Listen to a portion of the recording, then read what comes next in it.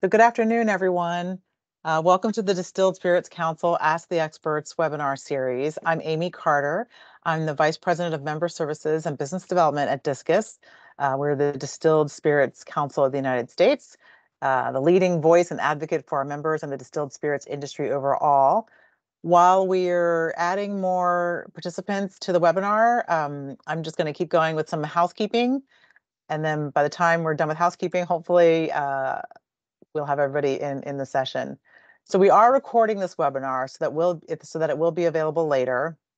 And I also want to say we open each webinar with a reminder of the DISCUS antitrust policy. It's on your screen, but I'm also going to read it. Please just be mindful of the antitrust policy and refrain from discussing or exchanging information regarding pricing or marketing or sales plans, regarding costs or confidential plans about output or production. Do not talk about boycotting another company, or do not talk about recruiting or hiring each other's employees or salaries or wages or benefits, or any other competitively sensitive or proprietary business information. So with that out of the way, happy Earth Day to everybody. On this Earth Day, our topic is sustainable closures. Can a stopper make a difference? And I want to welcome Rui Pedro Silva from Talus, which is a subsidiary of Cork Supply, as our speaker today. Thank you. Thank you for having me. It's a pleasure to be here. Delighted. And Rui is, I guess, calling in or in Portugal right now. So we were just talking about that. So thank you so much for staying a bit later in your day to join us. No problem. It's a pleasure. So Rui is an experienced sustainability and process engineer director, working for Cork Supply, which is one of the wine industry's largest providers of cork stoppers. He's also working with its subsidiary Talus, which is a maker of bar tops for premium spirits. Just to set the stage a little bit there.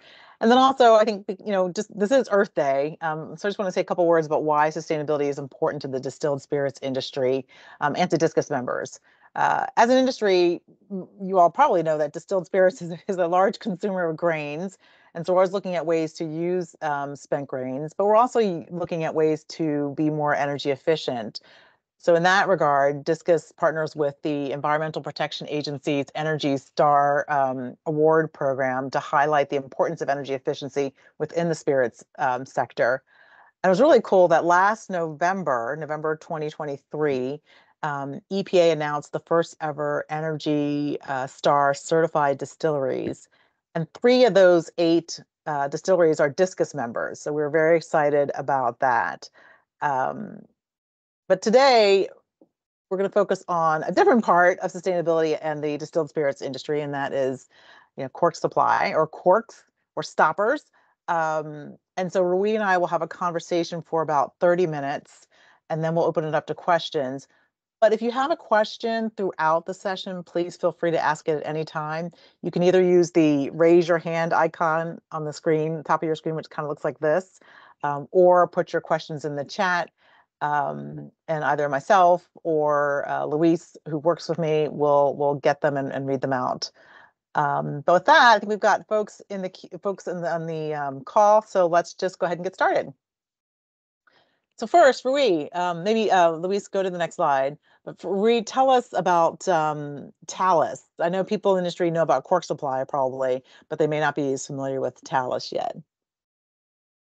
So thank you for having me, Amy, again, and discuss, have the opportunity to talk a little bit about Cork, and especially Cork Supply and Talus. So answer your question, Talus is a part of Cork Supply. Maybe we can go to the next slide.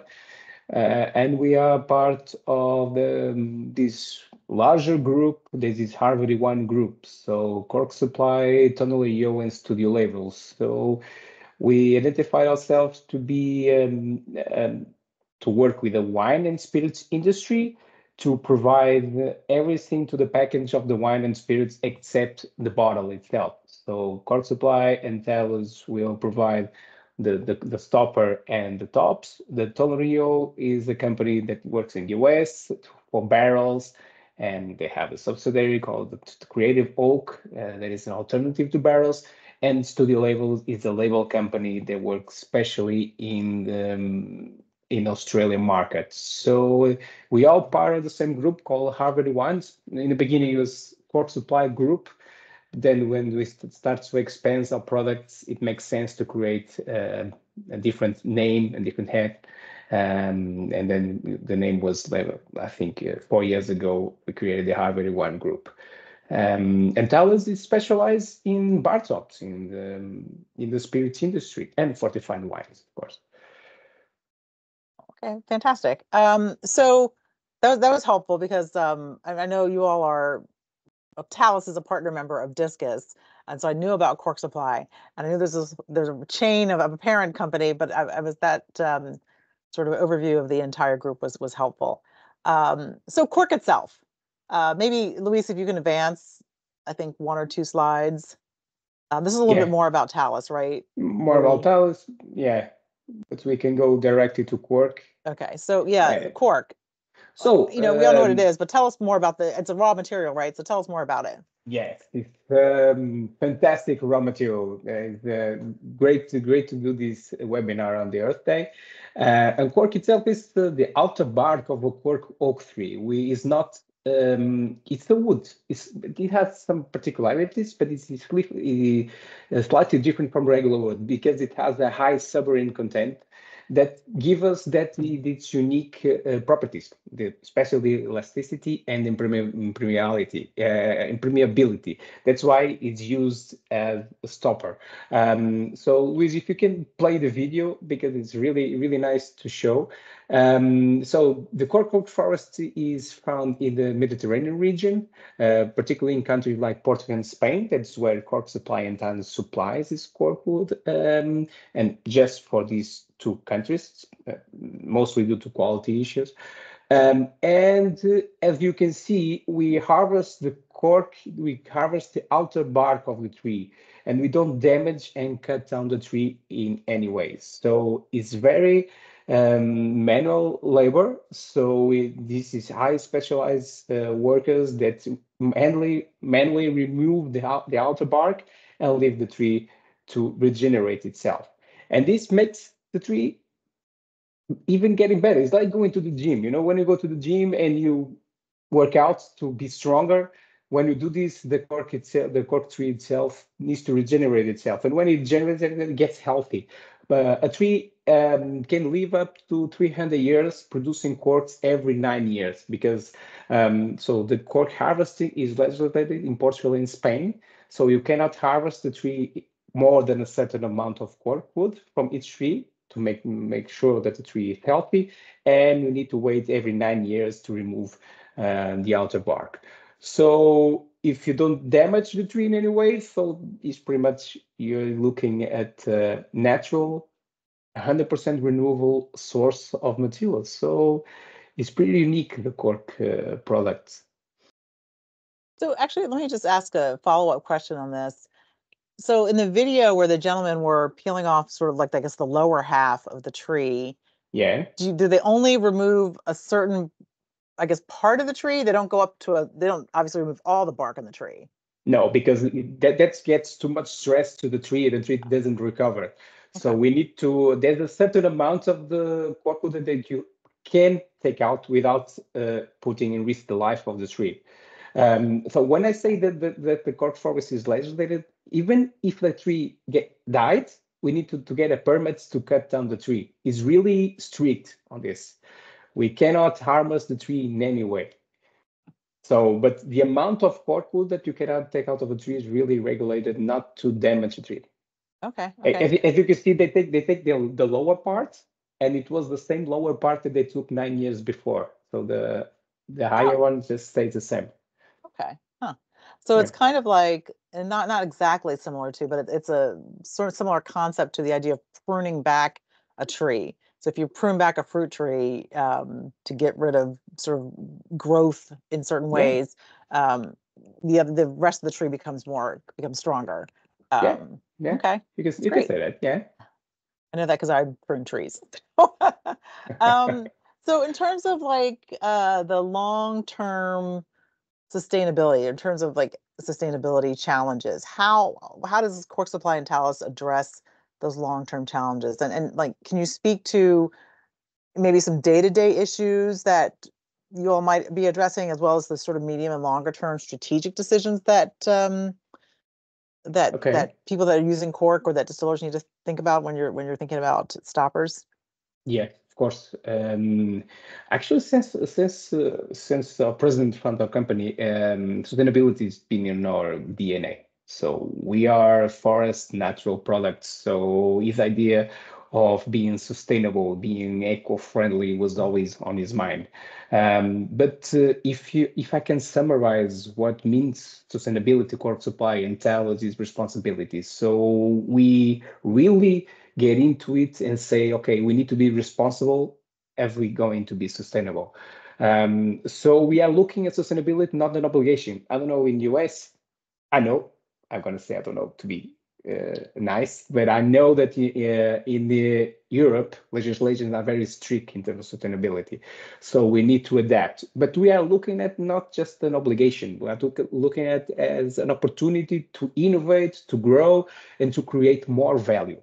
And to actually to structure our vision of sustainability, we create this agenda for the next, I'll say 6 years now, to the cycle until 2030, that we call Harvesting for the Future, the 3P strategy. So harvesting for the future, for all the reasons plus one. So we are a group, Harvard Wine Group. We are harvesting cork. We work with the wine. So, and it is a 3P strategy because we build up a strategy on these three pillars. And the three P's are product, planet, and people. So it's really easy to communicate what you mean about sustainability or action plan is. So when we talk about products, we talk about how can we improve this wonderful and how can we respect this wonderful product that is cork. So we know we believe that is very environmental friendly, very sustainable product, but we need to make sure that we're not damaged in any way. And of course, we're always looking for some new ways to improve our products. So they have all these action lists in product, looking at carbon footprints, how we can improve our circularity in our products. So actions, KPIs, and targets until the end of the decade. On the second P, the planet's operations, and of course the supply chain. Really easy. It's the one that everyone's understand when we talk about sustainability. Is the one like, let's look at the supply chain, see when we are consuming energy, consuming products, when we are created emissions, and how can we mitigate that emissions, how we can control our operations, like how can we change, how can we improve in our value chain to reduce energy, reduce product consumption, and reduce emissions.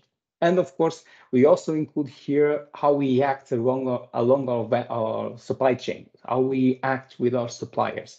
It's very important for us in terms of sustainability to work with our suppliers and with our customers. We need to look in a very holistic way in all the value chain.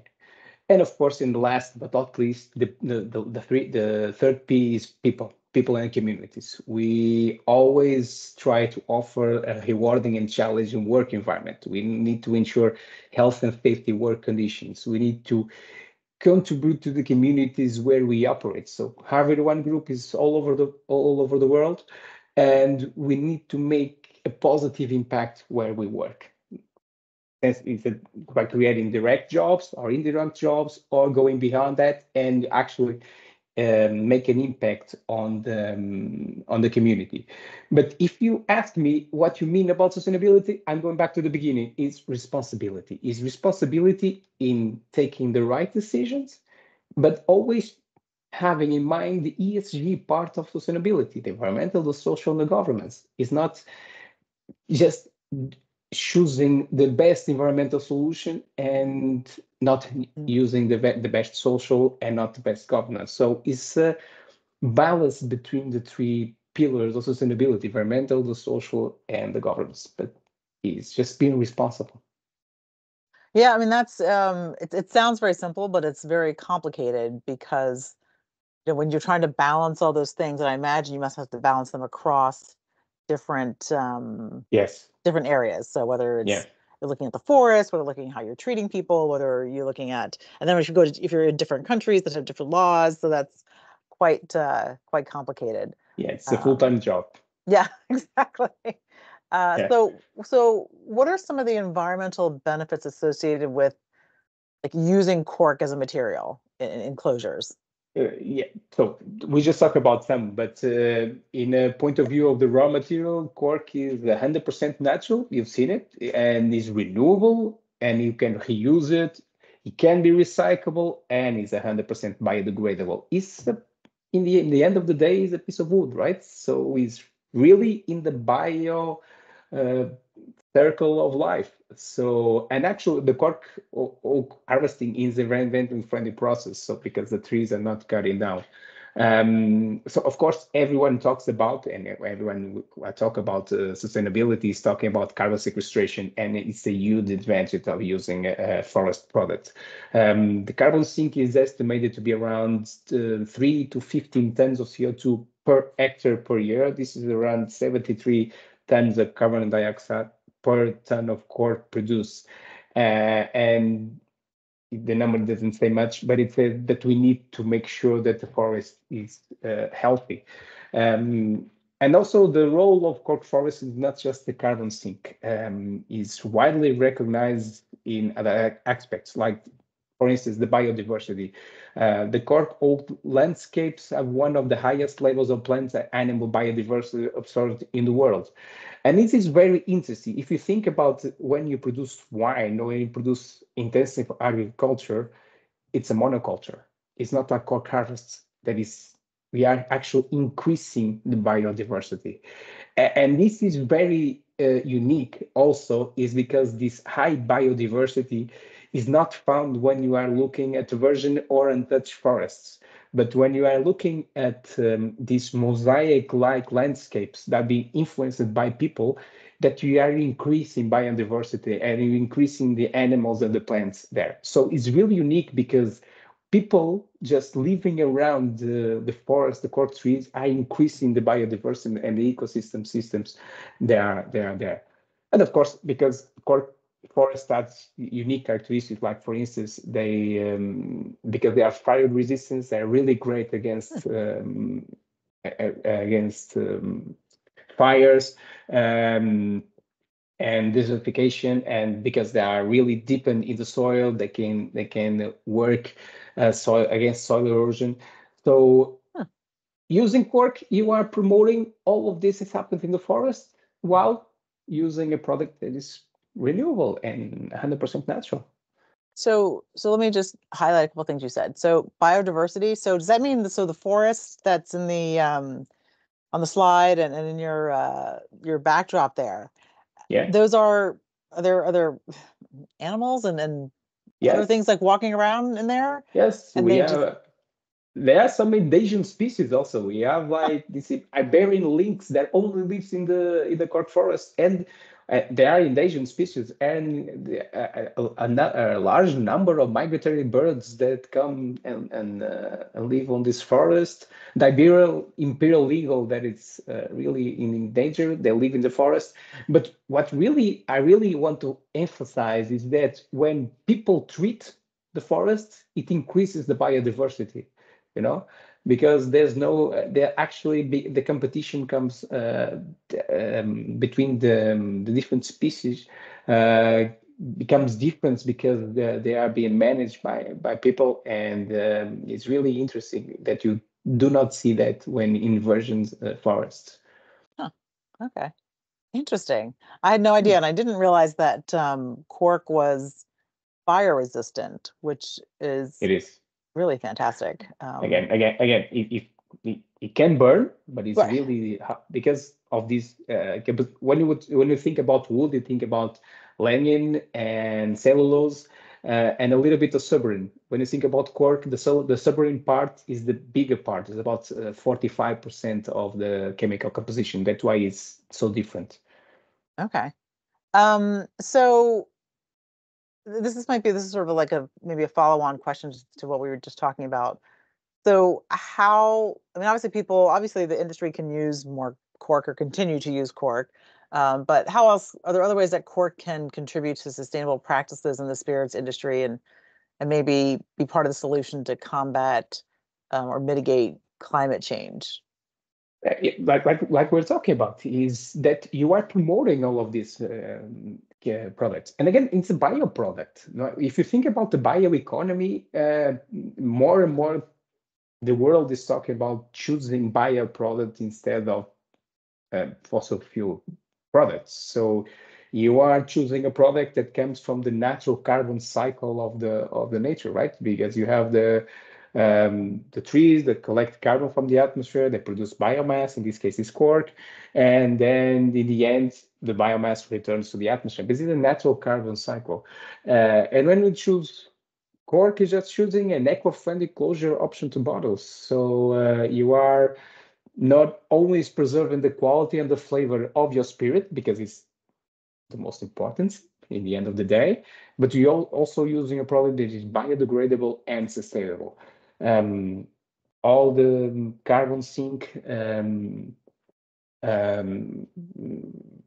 aspect of the forest, the CO2 mitigation to global warming effects.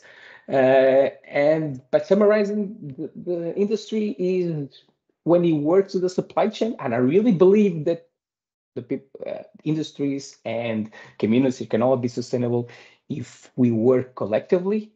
So we need to work with each other on all the supply chain, and we can be the supply chain for to the spirits industry, as well as we work with our suppliers, because we just have we also have suppliers that are non-cork or non-raw materials. So we also always have to work collectively to solve this big problem, right? Right. No, absolutely. Absolutely. So shifting gears just a little bit, I mean, sort of a different aspect on the sustainability angle. So some of our members are looking at how to use spent grains. Obviously, the distilled spirits use a lot of grains, and there's after the use of the grain, they're just sort of leftovers. So we're looking at ways to use those more effectively, sort of in the idea of a circular economy. We've got a whole sustainability committee that is comprised of some of our executives from our member companies who are focused on sustainability. And they're looking at, okay, well, so what are some of the best practices around spent grains? So in on the cork side of things, and the closure side of things, like how does or how can cork products fit into the circular economy?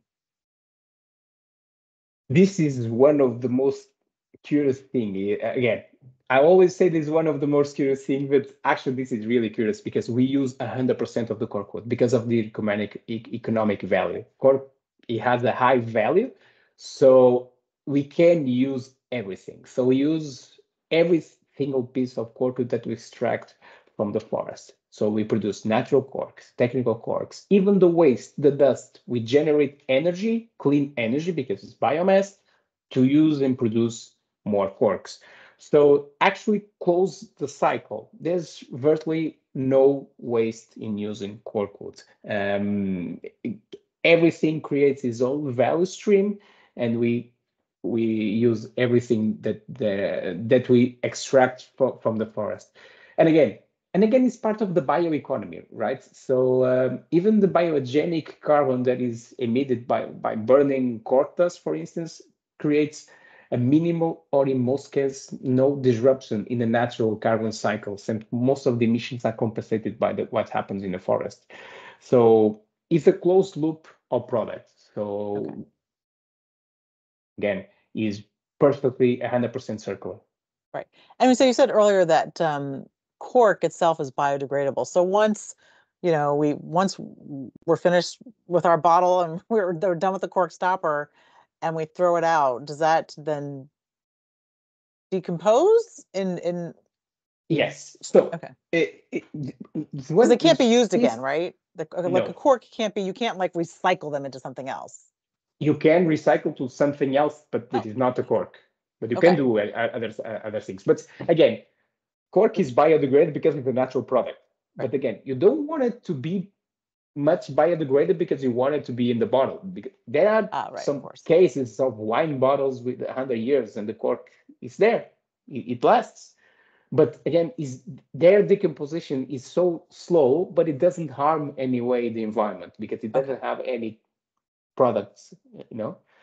But we say that cork is built for life, built by nature, but is built for lasting a long time. Okay, got it. So you can't actually, take all your leftover corks and mash them up again and make new cork bottle Not new. stoppers out of them. No. That's because of the food and safety regulations. But you can do other products. You can do other products, no problem. But, yeah. But so the good thing is that cork, even if it sits in landfill, is not going to harm anything. No. And it will eventually decompose in hundreds of years after we're all gone, which is fantastic. Okay. That's helpful. I've always wanted to know that because I collect cork bottle stoppers for no good reason whatsoever. But anyway, so in terms of, are there any innovations in the sort of sustainable design, like are there any innovations in the pipeline for sustainable design of closures? So we're always looking how to improve or how to decrease our environmental impact, because we are looking at this wonderful material, but we are creating, I normally say, if we are alive, we are polluting, right? How can we mitigate all of this? So last year, Thales and Cork Supply launched a new product called Bloom. There was a new bar top capsule solution for spirits or fortified wines. That is a combination of a bio-based polymer and cork byproducts from our process. So we have customers that still prefer the top. They can prefer a plastic top, and we come up with this solution that is a bio-based polymer that we combine with cork. So it has 20% cork on it. So it's a more eco-friendly product. But for the next couple of years, we are working in a ways of biosourcing everything that is non-cork, part of the bar top, imagine a plastic top or even the binders that we use. And ultimately, we try to develop bar top that is 100% natural.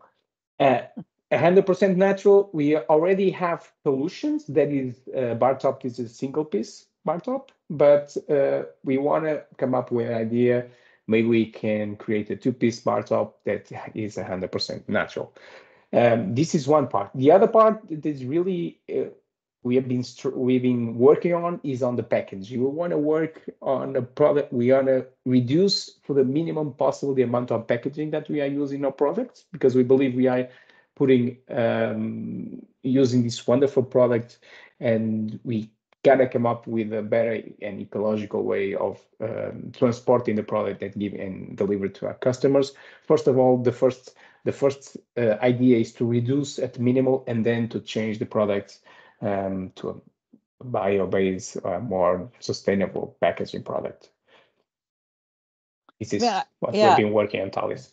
Yeah, that's interesting. I wish we had thought to include maybe a picture of some of those of either the Bloom product or some of the other products you're talking about. But you can look at our sustainability report in our website. And it's all there. Okay, fantastic. Yeah, so folks want to do that, you can go to the Thales website or Cork Supply website. Yeah. Okay. So we've talked about how great cork is in terms of its on the forest and the biodiversity and the longevity of cork, but the low impact it has on the environment. But maybe what are some of the challenges around using cork, or what are some of the misconceptions around using cork, and how have you all been addressing them? So the first misconception is that we cut down trees, right? So that is clear out. No cutting down trees. Cork is not running out because of the lack of trees. But the other one that I really want to emphasize is that in the past there were some concerns about cork shanks potentially impacting the spirit, like changing the color due to color migration from the shanks. And this is a problem that Thales has solved. So we developed new kind of surface treatments that actually prevents the color migration, especially if you use a microagro cork. You don't kind of have any this type of products. It's become In terms of quality in Thales, it has become the area that we have been investing the most. So we believe that we solved this problem. Um, another thing is that we're gonna run out of cork, right? And that's not gonna happen in the next 300 years or so. That's good to know. I can stop saving my cork tops. But going back to micro algo, what exactly is that? Oh, sorry about that. So we have two types of cork shanks, or two types of cork for wine is the same. So the first type is the natural cork, or natural. We call it natural because it's a single piece. So imagine that you have the strip of cork wood, and you make a cylinder out of it, one piece. And the outer part, when you take the cylinder out, the outer part you can granulate and create molded corks with the same format, the same shape. And we call it micro agglomerated corks. And why would you like, is it just for environmental reasons that you would want to do that? Or what would be the difference between why someone would want to use one or the other? It's two different options. Okay. Because we want to value every cork wood that we take out of the tree. So if you do just natural corks, there's a lot of waste, that a lot of cork wood that you're not using them. So let's value this material. There's no area to produce a full cork, but we can granule everything and we can mold it up again to be a cork to wine and to spirits. It's another way of valuing our material. Okay. Okay. We don't want to waste anything. Right. No, that's good. It's good. Thank you for explaining that. I appreciate that. We're going to go No to problem. questions in a minute. So I just want to give everyone a heads up. Again, if you want to ask a question, use the raise your hand icon at the top of your screen, which kind of looks like this, or put your question in the chat. But so while we're waiting for folks to do that, I'm going to just follow up with maybe one last question. So the cork forests, what are they facing, or what kind of risks or what kind of issues are they facing due to climate change? Yeah. Or are they facing climate change? Of course. Yeah, it's pretty much the same as the other type of forests. So the increasing temperatures, the increasing frequency and intensity of droughts and wildfires and pests. So this has an incredible risk on the health of the corkwood trees and have an impact on quality of corkwood, and of course the amount produced. It's been registered that we lost about 4% of the forest in the last 10 years. But this is really also due to some lack of replantation and deficient management. This is valid for Portugal. In Spain, it's not like this because the Spanish government took some measures to replant and treat the forest in a different way. So right now there are some consortiums going on. There's some new legislations to recover what we lost about the cork forest, and we need to adapt to this new type of climate. So we need to change our forest management practice, to develop different strategies among all the stakeholders. So Cork Supply doesn't own any forest, but we feel the obligation, the need to be close to the forest producers. We need to work with them. Actually, we are like, another thing that most people don't know is the harvesting period is go from May to September. So 3 months is pretty much when the tree is really growing. You're talking about spring and summer. So if you try to take cork out in December and in January when it's cold, it just breaks. So when it's growing is when you can take out. So in the rest of the year, our forest engineers, they just go to the forest, they talk to the producers, they advise the producer about the best practice or manage the forest to keep the forest healthy. And we are part of some consortiums to study the resilience of the Montalvo system.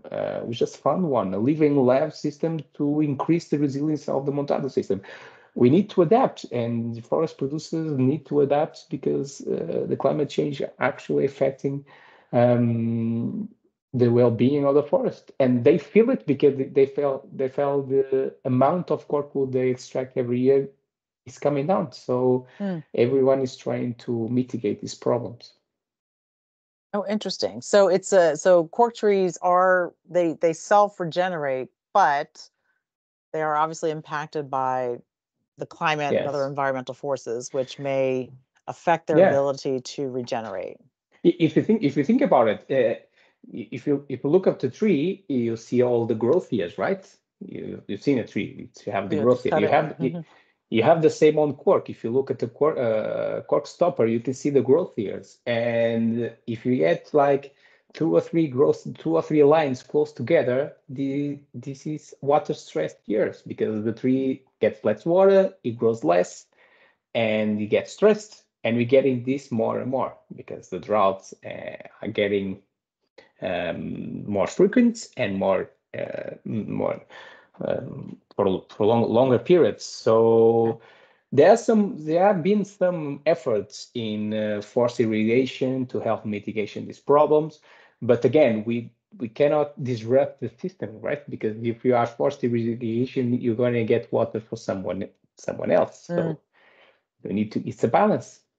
Yes, yeah, there are huge, water's a huge issue across many different Yes. industries, and a huge issue, out west in the United States.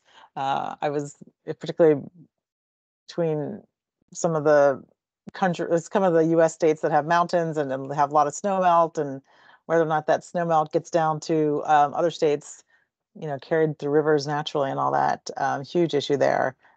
This has been super. I've learned a lot, so thank you so much, Rui. Thank I you. want to stop and see if we have any questions from anybody. Let me just check the chat really quickly. I don't think I see any questions in the chat, but if anybody has a question, you can put it. Someone's got their hand raised. So Andrew Clark, go ahead.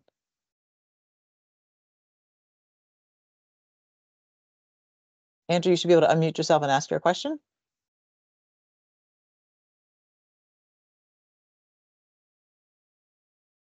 Andrew, if you're talking, you're probably on mute.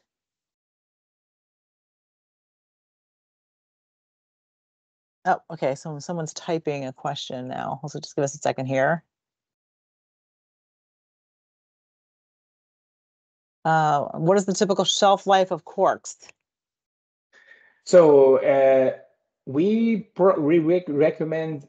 Okay, if you talk about shelf life before bottling or after bottling, before bottling we recommend up to a half a year because of the surface treatment, not because of the any problems with the corks.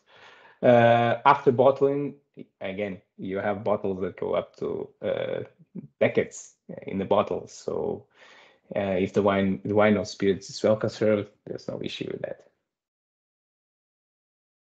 I think we've got someone else. So actually, well, while this other person is typing a question, let me ask you this. So I just learned about there's this, I guess, new type of apparatus where it, I guess, puts a little hole in the cork, so that you don't have to uncork your wine. There's I don't forget what it's called.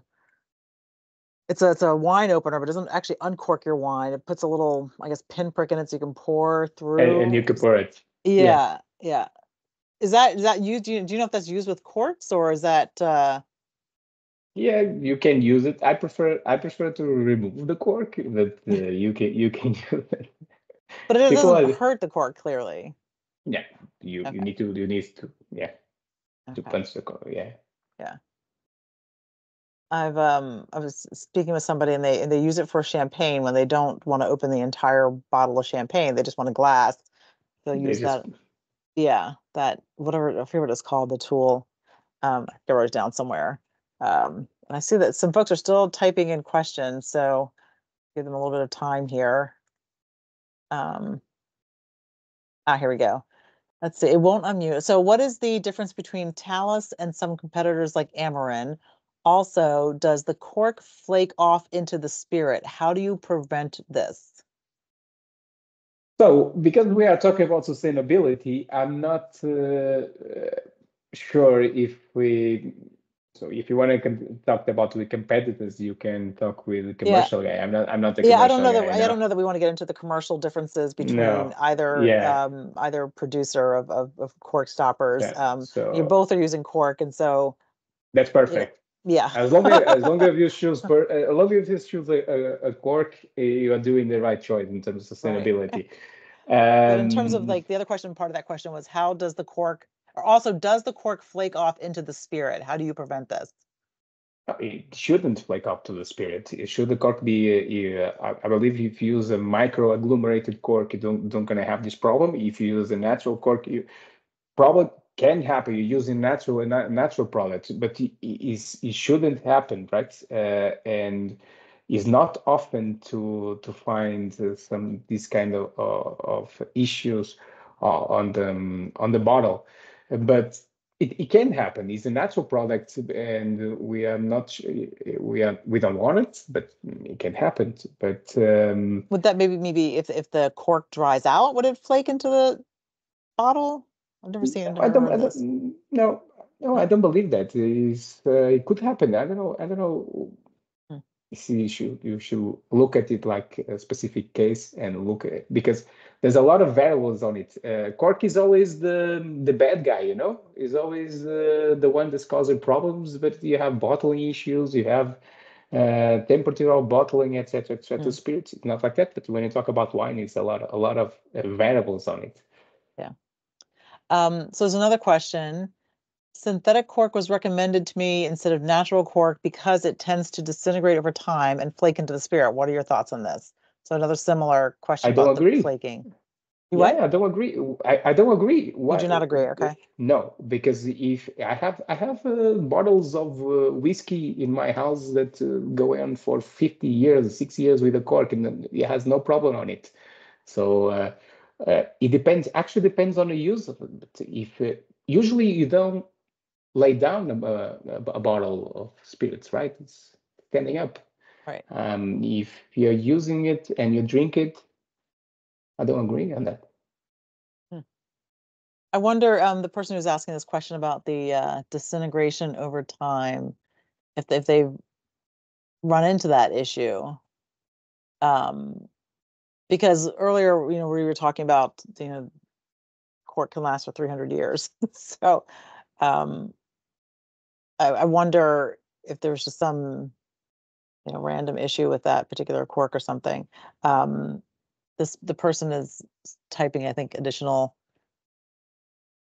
comments or questions or maybe explanations. We'll give it. But maybe consider maybe Uh, yeah, so it's this person another says point. they've seen cork. I guess that's natural cork break apart over time. Yeah. But you were saying earlier that it may or may not be the cork. It could be how it was bottled. It could be whatever. But And again, it's a natural product. It has some variability, but if the cork is treated well, is well produced, I believe you don't have any issues with that. You could use it, no problem. so what would be a cork being treated well? Is it keeping it at a certain temperature, at a certain humidity? Now, after bottling, Yeah, again, you usually when you talk about spirits, you're gonna leave the bottle just straight up, right? right. Like maybe don't put it above your oven, or If most of the time the cork is not in contact with the spirit, right? It's right. just I'm saying is when you transport the bottles and anything that gets wet. After it gets in the shelf, it's upside down. You just use it. The cork is prepared to be in a bottle for a long time and to Okay. be used and reused all over the time, all over the years. And Okay. one thing that corks have that synthetic corks doesn't have, I don't want to go into that, but I don't want to be compare anything, is that we have hundreds of years of history and knowledge, and synthetic corks doesn't have that. So if you really want to be sustainable, why choose a fossil based product and instead of a natural renewable product? But I don't want to go Yeah. into that conversation. No, I'm but here that's to but talk that's and about that cork. that's Talus's people, purpose. I forgot the last one. Yes, people, Development. So products, that's your yeah, philosophy, which is yeah, fantastic. that's right. So yeah, you're not saying it should be everybody's, but it's your philosophy. So that's great. Okay, so I think that helped the person out. So they said thank you very much. It was very helpful. So I think we're good there. Were there any other questions from anybody? No. I think that was super helpful. I like the question about the flaking off because I learned something from that question. So I didn't know. So I appreciate that. Well, thank you, Rui. I appreciate it. Lots Thank of good you. information. I was helpful. I remember we talked about this before that I had heard years ago that cork stoppers were going to go away because all the trees were going to be cut down or whatever. So it's good to know that they've got some. No, They'll outlive all of us here on this call. they will. They will. They Yeah. will. People used to say when you plant a cork tree, you are doing insurance for your grandson Ah. Well, let me ask because you it this. takes. So you had mentioned. So are there? Is Portugal planting more cork trees for the future, or Yes, so that? there are some reforestation Mhm. actions right now.